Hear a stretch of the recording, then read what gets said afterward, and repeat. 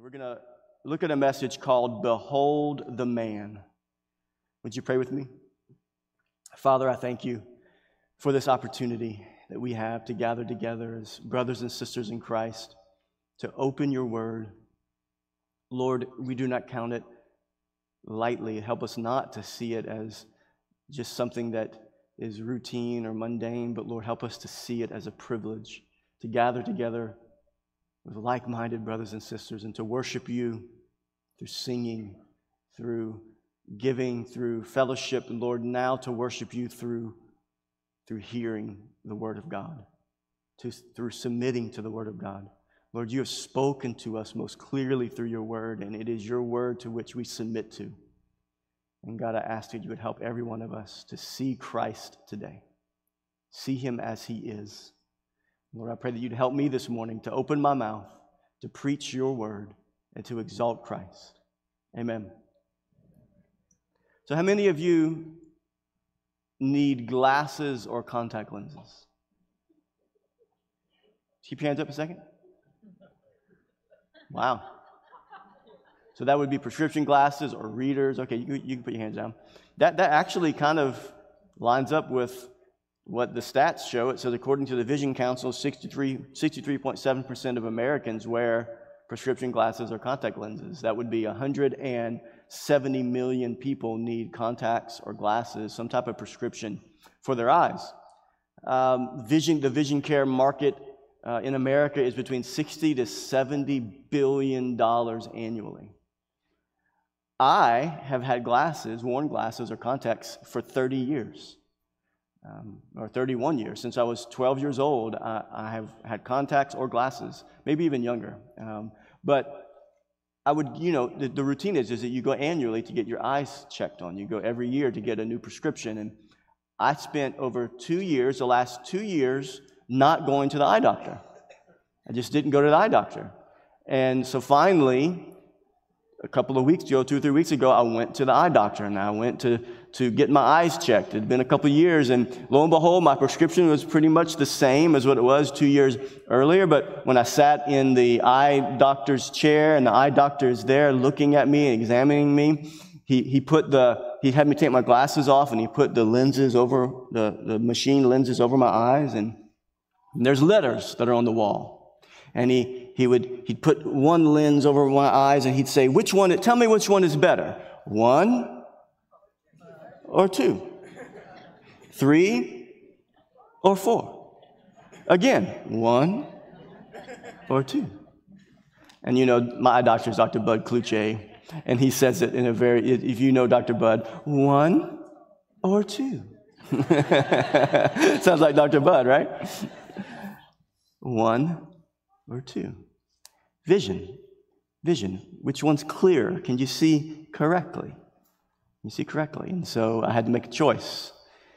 And today, we're going to look at a text, and we're going to see people who don't see correctly, who cannot look at reality right in front of them and see correctly. Now, what they're seeing in front of them in the person of Jesus Christ, what they're seeing in front of them, according to human standards, they're probably judging accurately. But if they would have remembered all the things that Jesus had done, they would have maybe seen things a little different. But because they were forgetting all that he had done, all that he had demonstrated that he was, they were not judging accurately. And so in John 19, we're going to continue as we're walking through his journey to the cross. We're John 19, verses 1 through 11. Let's see what we can see today about Christ. John 19, starting in verse 1. Then Pilate took Jesus and flogged him. And the soldiers twisted together a crown of thorns and put it on his head and arrayed him in a purple robe. They came up to him saying, "Hail, King of the Jews," and struck him with their hands. Pilate went out again and said to them, "See, I am bringing him out to you that you may know that I find no guilt in him." So Jesus came out wearing the crown of thorns and the purple robe. And Pilate said to them, "Behold the man." When the chief priests and the officers saw him, they cried out, "Crucify him, crucify him." Pilate said to them, "Take him yourselves and crucify him, for I find no guilt in him." The Jews answered, "We have a law, and according to that law, he ought to die because he has made himself the Son of God." When Pilate heard this statement, he was even more afraid. He entered his headquarters again and said to Jesus, "Where are you from?" But Jesus gave him no answer. So Pilate said to him, "You will not speak to me? Do you not know that I have authority to release you and authority to crucify you?" Jesus answered him, "You would have no authority over me at all unless it had been given you from above. Therefore, he who delivered me over to you has the greater sin." So in our text today, we're going to behold things in our mind's eye as concerning Jesus. And we're going to consider those who are looking at Jesus through their physical eyes. And we're going to recognize and we're going to see that they are not judging accurately. They are not beholding Jesus for who he is. My prayer today is that we would see Jesus for who he is, that we would behold the man and see him for who he is. What will we see as we look at this text? What will we see in our mind's eye as we see this text? Well, the first thing we will see is that the King of Glory is scourged like a criminal. The King of Glory is scourged like a criminal. Did you see the first verse that we read in John 19? Then Pilate took Jesus and flogged him. Flogged him. The word flogged there also means scourging. Flogged, to be scourged was the same thing. And Jesus is nearing the end of his trial, his mock trial, the sham trial. And Pilate clearly, as we see in this text over and over again, as we've seen in the last 2 or 3 weeks, Pilate does not see any fault in him or any guilt in him that is worthy of death. So what's he going to do with Jesus? What's he going to do? If he releases Jesus, then he runs the risk of there being a riot. If he releases Jesus, he runs the risk of the Jews doing what they've done before and blackmailing him and running to Caesar and telling Caesar that Pilate has not done his job as he's supposed to have done. And so he can tell that he has to do the right thing here. And notice in Matthew's account, Pilate recognized that there was a risk of an uprising. Look at Matthew 27, same account. Verse 24, so when Pilate saw that he was gaining nothing, trying to convince them that Jesus was not guilty, but rather that a riot was beginning, he could see that a riot was beginning. So what was he going to do? Barabbas is released. Jesus, should he send him to be crucified? Well, he has an idea. Look at his idea. Luke's account tells us this, Luke 23, verse 16, "I will therefore punish and release him." So Pilate says, I can't convince these people that Jesus is not guilty of what they're saying he's guilty of. They're saying he's guilty of being an insurrectionist, saying that people should not give honor to Caesar. They're saying he's guilty of declaring himself to be the king of the Jews, but I can't find any evidence of that.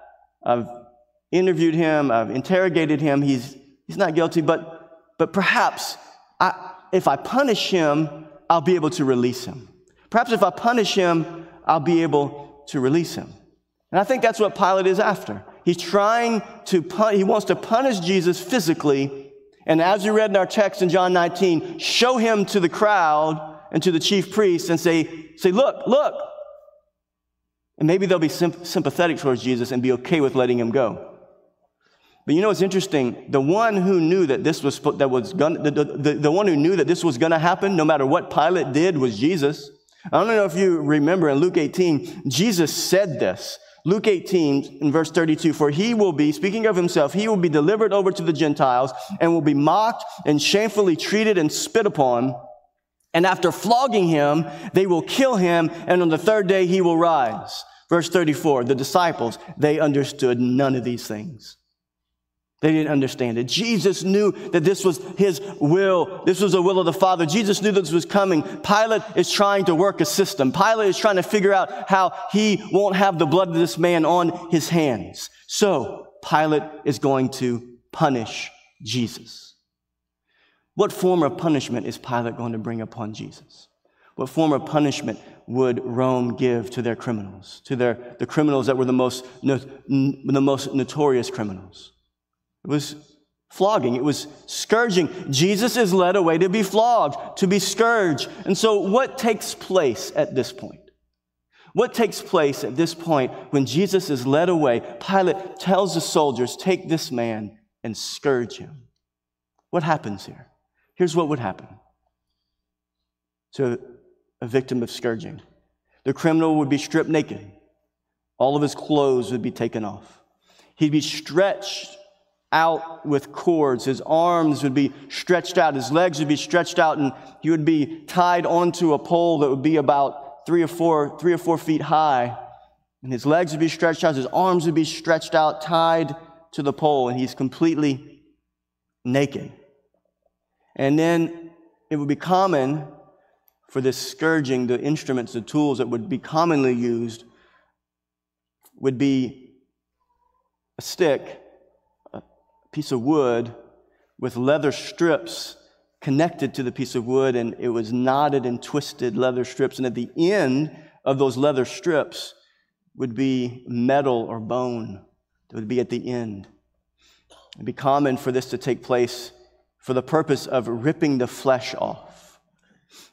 And so here's what some historians say about the scourging. It says the weight of the metal or bone objects at the ends of the leather thongs would carry them to the front of the body as well as to the back and arms, the shoulders, arms, and legs down to and including the calves. The bits of metal would dig deep into the flesh, ripping small blood vessels, nerves, muscle, and skin.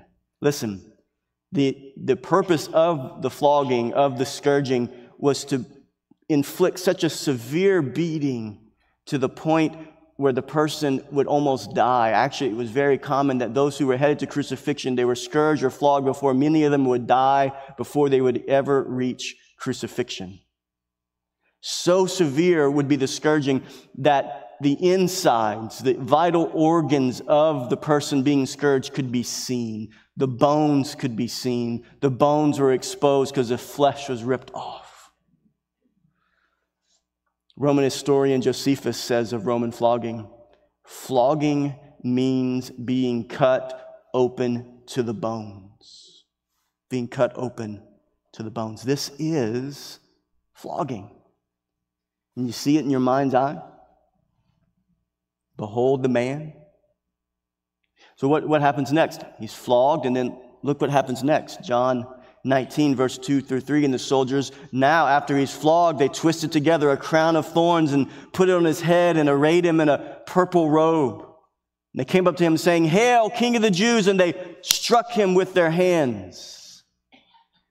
So they take a crown of thorns and they press it. And the crown of thorns, as we would see it, small little thorns twisted together. And this was not really the picture. The thorns would have been 2 or 3 inches long, and it's twisted together, and it's thick thorns, and it's pressed down onto his head, into his skull, and there would have been blood dripping down over his eyes. Just blood everywhere, flayed open because of the scourging, and blood coming down. And what's interesting and compelling about this picture of a thorn, Pilate allows the soldiers who had flogged Jesus it says there, to have some sport or some fun and to mock him.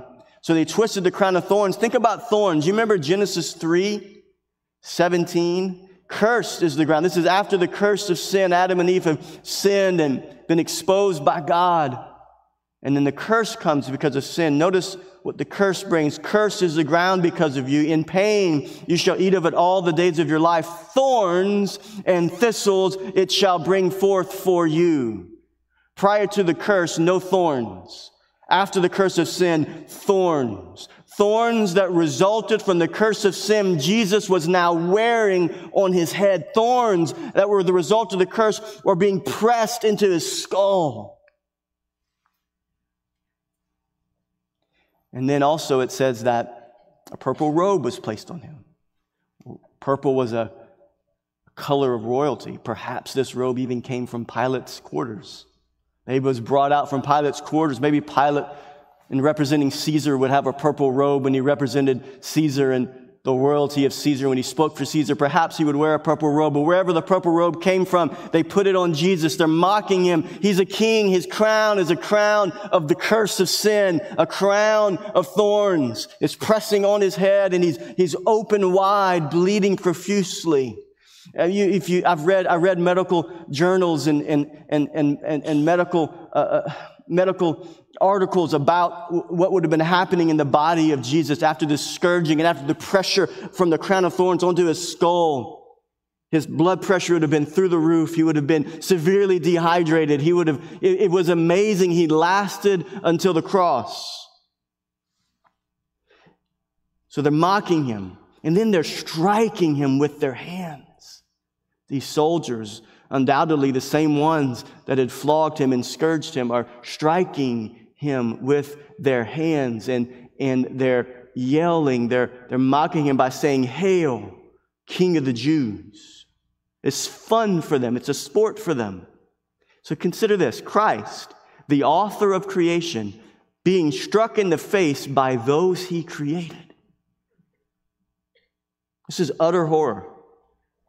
Bloodthirsty men taking breaks from the beatings so that fully strong men can continue the beating, the mocking, the blasphemy. You know, Jesus was accused of blasphemy, was he not? By the Pharisees. But the only blasphemy that was taking place was from the heart of the soldiers, from the heart of the Sanhedrin, and from the crowd. That's where the blasphemy was coming from, that the Son of God was being spit on, the Son of God was being mocked, the Son of God was being beaten as an innocent man. That's the only blasphemy that was taking place. How bad was the scourging? Told you a little bit about physically what it would have looked like. What does Scripture say about how bad the scourging was? Isaiah 52:14 says, "As many were astonished at you, his appearance was so marred beyond human semblance, and his form beyond that of the children of mankind." What does that mean? It means that when people looked at Jesus after his scourging and his beating, it was hard to determine whether or not he still was human. That's how disfigured he was. Another reference would be the Messianic Psalm of David in Psalm 22. It gives another picture of the horror of that day. Psalm 22, my God, why have you forsaken me? Why are you so far from saving me from the words of my groaning? Oh my God, I cry by day, but you do not answer, and by night, but I find no rest. I am poured out like water, and all my bones are out of joint. My heart is like wax, it is melted within my breast. My strength is dried up like a potsherd, and my tongue sticks to my jaws.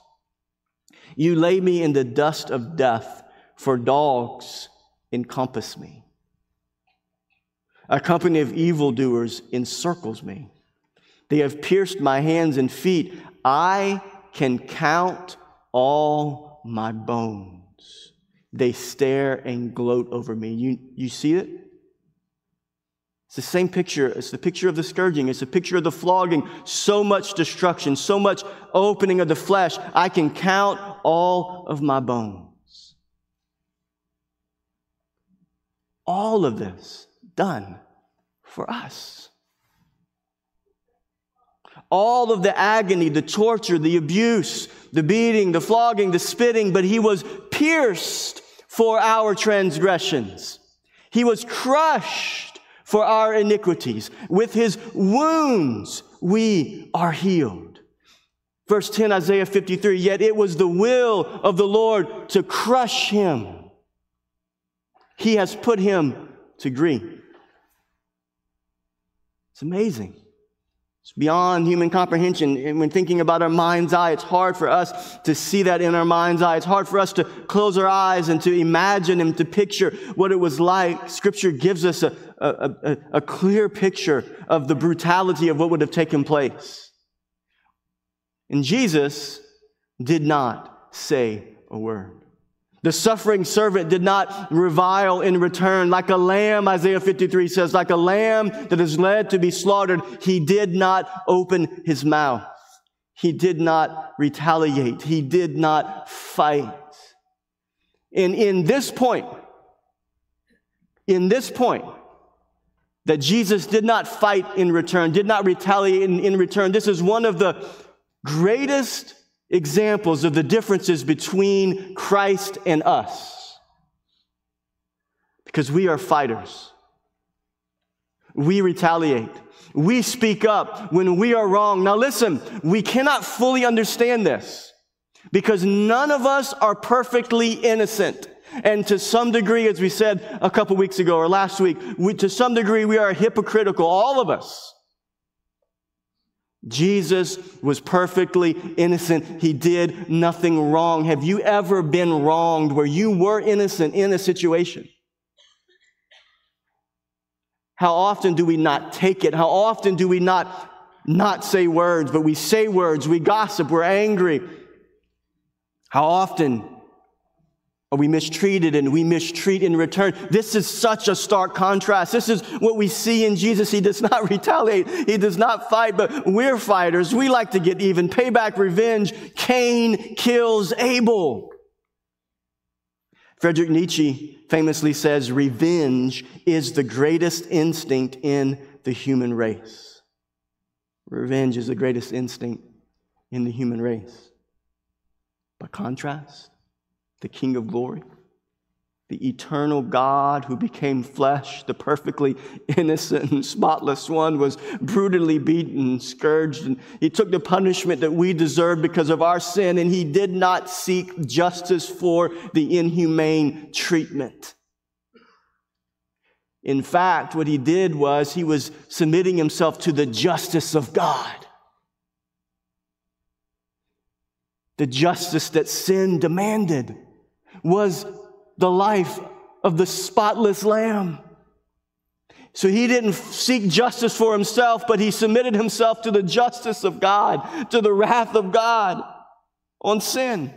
The King of Glory submitted himself to the wrath of God on sin and is scourged like a criminal. Can you see it in your mind's eye?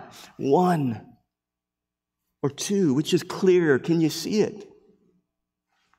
The King of Glory is scourged like a criminal. And the one who ordered that brutal beating, Pilate, the Roman governor, he's confused. He's confused. The one who ordered that, the Roman governor, he's confused about his authority. That's what we see next in the text. We've seen the scourging. We can see the scourging. We can't comprehend it fully, but we understand the words, and we can get pictures in our mind of what it would have been like. But the Roman governor, he saw, because he was the one who ordered the brutal beating, but he didn't really understand who he was. He was confused about his authority. He looked back to the text. When Pilate heard this statement, what was the statement that Pilate heard? The statement that Pilate heard was that the Jews are now saying that Jesus is the Son of God. That's what Pilate heard. And so now it says, verse 8, when Jesus heard this statement, he was even more afraid.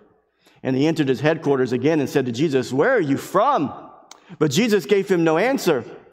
Pilate heard that Jesus was making himself out to be the Son of God. And Pilate had ordered the flogging of Jesus. His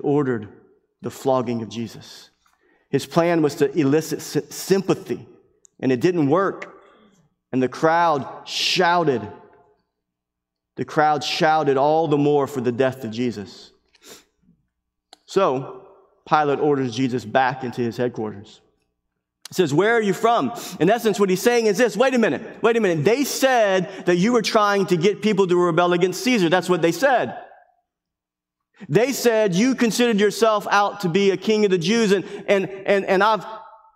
I can handle that thought that you think you're the king of the Jews, and clearly I don't think you're guilty of causing an insurrection, but the Son of God? This is news to me. You're claiming to be the Son of God. And then he says, "So where are you from? Where are you from, Jesus?" You know, history tells us that Pilate was a superstitious man. In fact, this is why his wife's dream about Jesus impacted him like it did. Notice what Pilate says later in Matthew 27.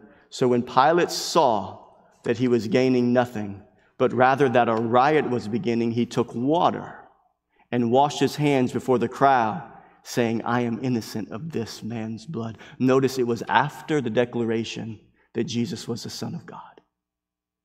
Why is Pilate doing that? He's basically saying, I'm washing my hands of this guy. His blood's on your hands. I don't want to mess with the consequences that this might bring in case he's something that you don't recognize yet. That's the underlying idea going on here. Now the conversation continues. He asked Jesus where he was from. Jesus didn't answer. Look back to the text, verse 10, John 19. So Pilate said to him, you will not speak to me? Do you not know that I have authority to release you and authority to crucify you? Jesus doesn't answer Pilate. And Pilate, in essence, says, do you not know who I am? Have you ever heard the stories in the news where you have a politician that gets pulled over for speeding or some other traffic violation, and they get pulled over, and the officer who is the authority walks up to the vehicle, and the person says, do you not know who I am? Right? I think this is the picture of what Pilate is saying to Jesus. You're not going to answer me? Do you not know who I am? Do you not see? Do you not understand? Do you know that I have authority to determine what happens to you? What does Jesus say? He didn't talk earlier, but now he wants to clarify something. What does he say? Verse 11, Jesus answered him. This time he answered, listen, Pilate, you would have no authority over me at all unless it had been given you from above. Therefore, he who delivered me over to you has the greater sin. In essence, Jesus is saying, you are not who you think you are. You're not who you think you are. And you don't have the power that you think you do. What Jesus is saying to Pilate right here is, Pilate, your authority is borrowed. It's borrowed authority. It comes from above. It doesn't come from Caesar. You think your authority comes from Caesar. You are a minion of Caesar. But your authority comes from above. You would have no authority but that it would come from above. So imagine the scene. Picture the scene. Jesus is standing there. This is post-scourging. He's standing there dripping with blood. Body open. Bones can be counted. Undoubtedly leaning on something because he can't hold himself up. Crown of thorns on his head, purple robe over his shoulders, blood dripping down all over his face. And Jesus answers Pilate in that condition. Can you see it? And he answers Pilate, you don't have the authority that you think you have. Picture that. Think about that. Think about what Pilate is seeing. You remember I said we're going to see what they see? Think about what Pilate is seeing right here. Here is a man that is at the weakest and the lowest possible position a human being can be in. And he's looking at Jesus and he's looking at Pilate and telling him, your authority is not where you think it comes from. You are not who you think you are. You don't have authority over me. Only but what God gives you from above. Look at that. Pilate, royalty, authority, Roman governor, Jesus, bruised and bloody, dripping blood everywhere, unclothed, severely beaten. And listen, in that condition, as weak as he looked physically, Jesus is the highest authority on earth at that moment. Caesar's power couldn't even touch him. And Pilate, he's simply a pawn of Caesar. And Jesus looks at the governor and says, you are not who you think you are. Jesus is declaring what we all know is that God rules the affairs of humanity. God, that's what Jesus is telling Pilate. Listen, authority comes from God. God is the one who rules the affairs of humanity, and we see that all over the Word of God. We could spend a lot of time looking at that reality, but a few verses that stand out to me are Daniel chapter 2. This is King Nebuchadnezzar. After he is humbled, he says this, King Nebuchadnezzar, blessed be the name of God forever and ever. to whom belong wisdom and might. He changes times and seasons. He removes kings and sets up kings. He gives wisdom to the wise and knowledge to those who have understanding. He reveals deep and hidden things. He knows what is in the darkness, and the light dwells with him. He changes times and seasons. He removes kings and sets in kings. Daniel 4. This sentence is by the decree of the watchers, a decision by the word of the holy ones, to the end that the living may know that the Most High rules the kingdom of men. The Most High does what? Rules the kingdom of men. This is what Jesus is telling Pilate. Somebody else is in charge, and it's not you. The king's heart is a stream of water in the hand of the Lord. He turns it wherever he wills. Pilate's confused. Pilate's confused. Jesus is setting him straight. Pilate says, "You're not going to answer me? How dare you not answer me? Don't you realize who I am? Don't you realize I have power over you?" Listen, Pilate, things are not always what they seem, buddy. Things are not always what they seem. There was a cowboy that went to buy life insurance. Cowboys need life insurance. It's a rough job. And the life insurance agent says, "Have you had any accidents lately?" Cowboy says, "No, but I was kicked by a horse, chased by a raging bull, and bitten by a snake." And the agent says, "Those weren't accidents?" He said, "Nope, they did it all on purpose."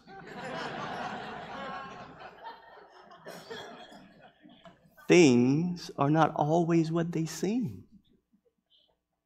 Why? Listen, because standing next to Caesar's representative is a bruised and a bloodied, physically weak man. They're not always what they seem, Pilate. You think you're in charge. You think you understand the situation. And this physically weak man, the world mocks. The world would consider to be the weakest, whom the world would consider defeated. But those weren't all accidents. No, they weren't all accidents. They did them all on purpose. But the broken and bloodied human skin of Jesus was an earthly reflection of God's divine purposes. God's divine purposes. Standing before Pilate was divinity clothed in humanity. But all he could see was weakness. What do we see when we see Christ? And may we not be confused like Pilate and the crowd and the Jewish authorities. May we not be confused. May we not forget who God is. May we not lose sight of the fact that God rules in the affairs of man. I was reminded of 1 Corinthians 1. This is such a fitting scripture for what we're seeing in our mind's eye here. Authority and power with the sword of Rome at his side, the ability to send Jesus to be flogged. And you see Roman authority in Pilate, and you see weakness and physical weakness in Christ. And you see Christ telling Pilate in his bloodied condition, "You don't have authority like you think you do." It reminded me of 1 Corinthians 1, "For the foolishness of God is wiser than men. And the weakness of God is stronger than men." God chose the weak things of the world to shame the strong. What does that mean? It means this weakness became Pilate's shame. This weakness became Pilate's shame. King of glory is scourged like a criminal. The Roman governor is confused about his authority, and standing right there in the middle of Roman rule and of Jewish hypocrisy, standing right there is the bruised and the bloodied, eternal and all-powerful God. Can you see him? 1, 2, which is clear. Can you see him? Everyone there saw him. Everyone there saw him. Because the Son of God is there for all to see. He's there for all to see. Pilate brought him out. He brought him out. We didn't talk about this earlier. Look back to verse 5. Pilate brought him out. We read it earlier. So Jesus came out after after the flogging, after the scourging, wearing the crown of thorns and the purple robe, Pilate said to them, "Behold the man. Behold the man." Pilate brought out Jesus after the scourging, the brutal beating that left him on the doorstep of death. Pilate brought Jesus out to the crowd and he said, "Behold the man." What does it mean, behold the man? The language in the Greek gives this picture. It gives a picture of him, Pilate, bringing Jesus out, bruised, bloodied, open, counting his ribs, crown of thorns, blood all over his head and face, limping, leaning over. You know, later he can't carry his cross, right? Simon of Cyrene has to carry his cross. He has no strength to carry his cross. Jesus is weak, certainly propped up. Pilate brings him out in front of the crowd. What does he mean when he says, "Behold the man"? The language really says this. He's saying, look at this poor man. Look at him. Look at this pitiful man. That's what Pilate is trying to get them to see. He's trying to, look, I beat him, I scourged him, I've punished him. You said he was king of the Jews and he was not. You said he was an insurrectionist, and listen, whatever his charge is, listen, I've beat him for you. Now, behold this poor man. Look at this poor man. Why don't you have pity on him?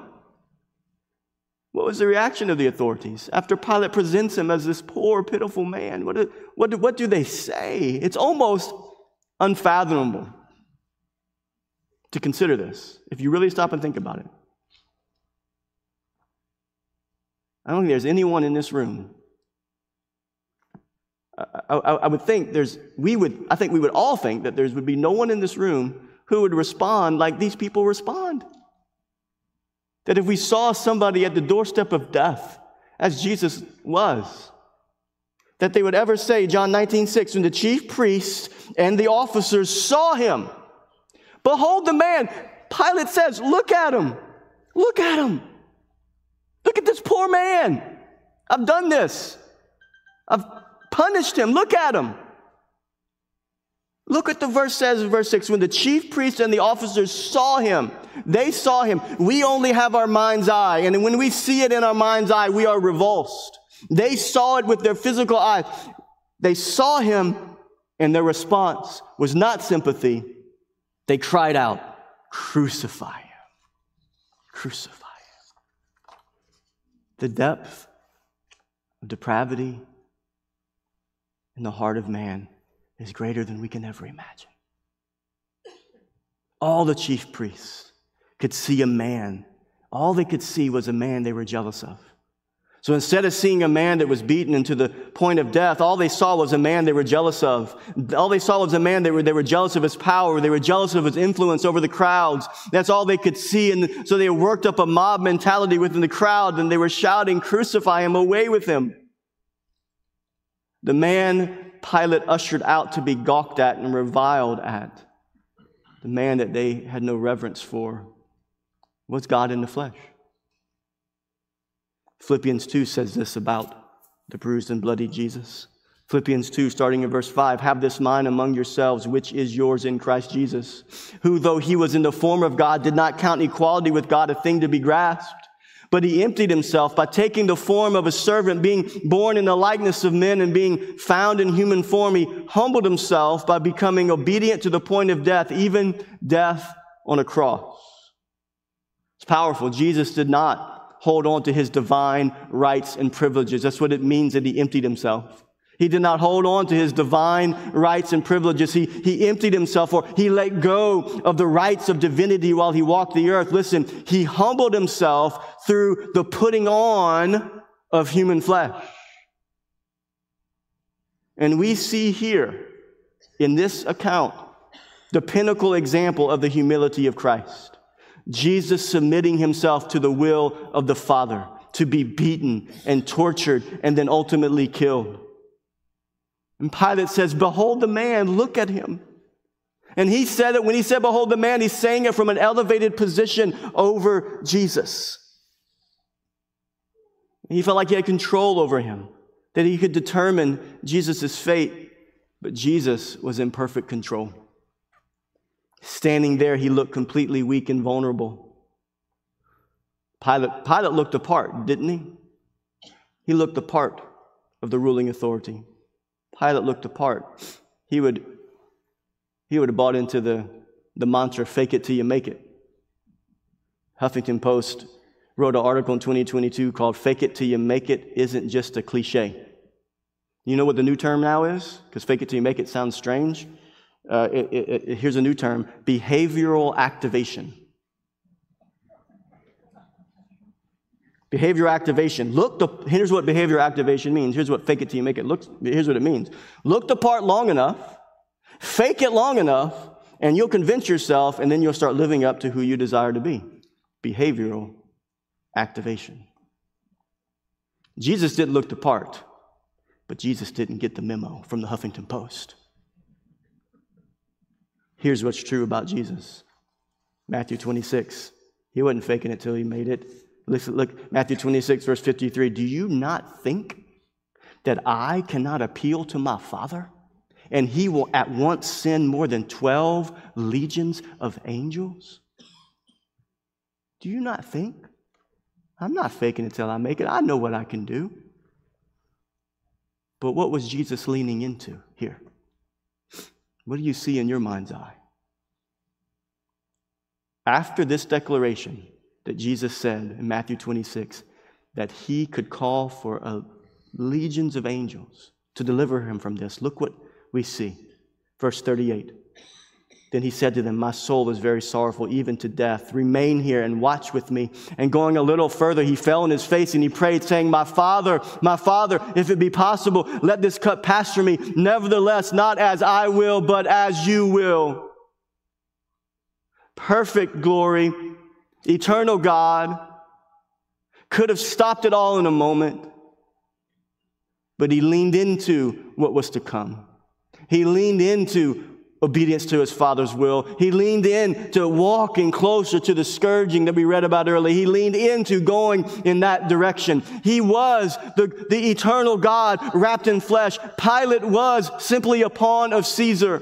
And when we see this picture and this contrast, it shows you the depth of the love of Christ. He could have stopped it all, but what we see, why did he do it? Why did he subject himself to all of this? It was because of love. That's why. Greater love has no one than to lay down your life for your friend. The love of God is why he did it. The love of God is why he absorbed the blows that he could have stopped. You remember those soldiers that went to arrest him? As we read in John 9 earlier in our study, and they're looking for Jesus, and whom do you seek? And they say Jesus of Nazareth, and Jesus says, I am he. Perhaps some of those soldiers that fell to the ground under the power of the I am statement of God, perhaps they were ones that were a part of the scourging and the flogging. He could have stopped them in their tracks at any moment. But why did he lean into it? Because he loves. He did it because of love. For God so loved the world that he gave his only Son. Oscar Hammerstein famously said, a bell is not a bell until you ring it. A song is not a song until you sing it. And love in the heart is not put there to stay. Love isn't love till you give it away. Love isn't love till you give it away, and Jesus gave it all. He gave it all. He gave it all the way. He laid it all down. So my question for you today is have you come to know the love of God in the person and work of Jesus Christ? Have you come to know the love of God? What do you see in your mind's eye? I see the love of God. Standing right there in Pilate's headquarters was a bruised and severely beaten Jesus. Standing right there in Pilate's headquarters was the one who would atone for the sins of humanity, for the sins of many. What do I see? I see, oh, precious is the blood. That's what I see. What can wash away my sins? Nothing but the blood of Jesus. What can make me whole again? Nothing but the blood of Jesus. Oh, precious is the flow that makes me white as snow. Standing right there in Pilate's headquarters was the love of God. Because of his great love, the King of Glory was scourged like a criminal.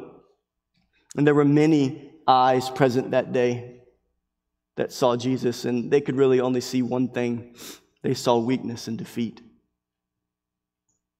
So what about your eyes today? Have you missed your appointment? You missed your appointment? Have you gone to the doctor lately? You missed your appointment? I think it's time for a checkup. Here's a question for you to ponder. What things have been clouding your vision of Christ?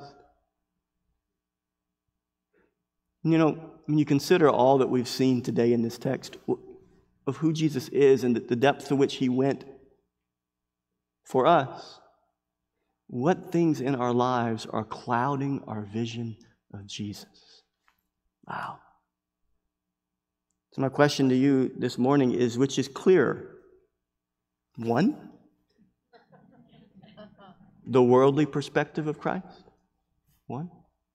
Is that what you see of Christ? The worldly perspective about Christ? Or two, behold the man.